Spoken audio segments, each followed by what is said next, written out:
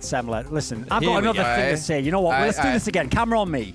Right. You know what? We were talking about this topic a second ago. Players are always crying about burnout, right? What they say is, like, they make it sound like they should only play 1 week every month, and the rest of the time they're just going to play some scrims, and they're going to boot camp, and it's going to give us a higher level of Counter-Strike. That's what they keep telling us, right? That's what's going to make the game really, really good. But I've seen this time and time again now. So I've just seen Astralis come out of this huge boot camp, all this time out, and then what happens? They just get banged out by Complexity, a no-name team, and then they lose now on maps that they're home maps to a team that they always have owned, a team that they were basically their little brothers that they were just giving wedgies to and all sorts of, I think that was a nookie actually, but whatever. They're just literally wrecking those guys. That's because they haven't played. Like, what do you think you get paid $20,000 a month to do? It's not to play 1 week of official games and a bunch of scrims and some DM. Like, this is the thing. A boot camp is brilliant to fix some problems, to get some tactics going, to actually have like a couple of weeks so you got everything fine-tuned, but don't forget about your performance level, because your performance level comes from playing tournaments. You can't simulate a match environment. It's called ring rust in MMA. It's called match fitness in any other traditional sport.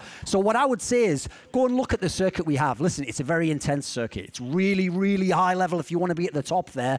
But go look at any of the other traditional sports. Like, how about tennis? Those guys fly around the whole world. They go on more continents than you guys do, and they still maintain the highest performance level overall average of practically any sport I've ever seen. And one of the reasons why is they're not messing around in the meantime. So if you want to be someone who complains about burnout or I don't have everything perfect the way I want it to be, then I better see you in bed at 10 p.m. I don't want to see you in the club with me at 4 a.m. saying, can we keep this thing open another hour? Here's another hrivna. Yeah, you hear what I'm saying. I don't want to see you drinking a certain energy drink at 10 p.m. at night, going into your last map and then complaining you can't get any sleep because of jet lag. You better take care of your body. You better take care of your mind. You better take care of everything. Be responsible, and then we can start talking about, is the circuit too packed? Because at the moment, when I see you guys go home, I actually hope you go home, because I don't see you come back at the world-class level. Team Liquid didn't do it. Astralis didn't do it. Let's actually see you put your money where your mouth is if these boot camps are helping so much, boys.